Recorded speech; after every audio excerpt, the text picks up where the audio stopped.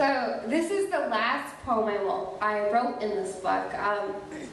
It was a very bizarre thing. I don't know if anyone knows about the Right Bloody Book Contest, but like they have you submit like a selection of your book. And then if they like you, then they have you submit the entire book. And there's a little bit of a waiting period between those things.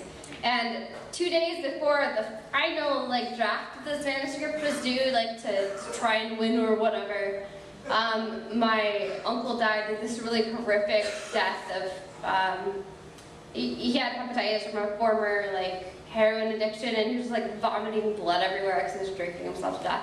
If you were ever wondering what liver death looks like, it's ugly. But anyways, this is the elegy I wrote right after my uncle died, / right before the manuscript was due. Aporia, which is, an aporia is when you don't know what to say or where to begin. When the conservative lines of a sleeveless funeral dress shifted in the stick of a July morning to reveal a map needled into my shoulders, a cartography of home, my father asked me why.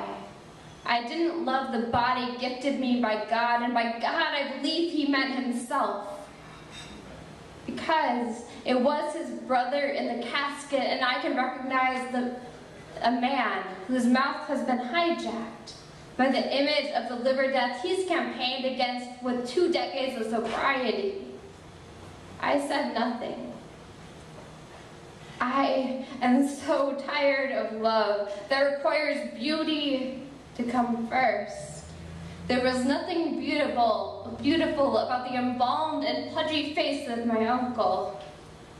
But his daughters still collapse into condolences. This is how a family is supposed to break for each other. My uncle has been buried for 3 months now, and I've been bitching toward him. Stillness is a dead bird. I am trying to keep moving. Today, I bleached all the life out of my hair and dyed the straw a disappointing fade of blue.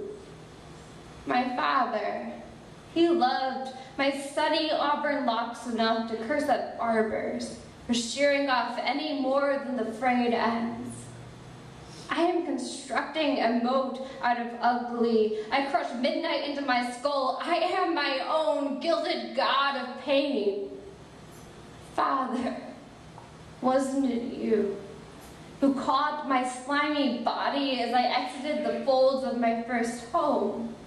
Wasn't it you who later said I should have stayed there? Too much nastiness for any man to ever bear.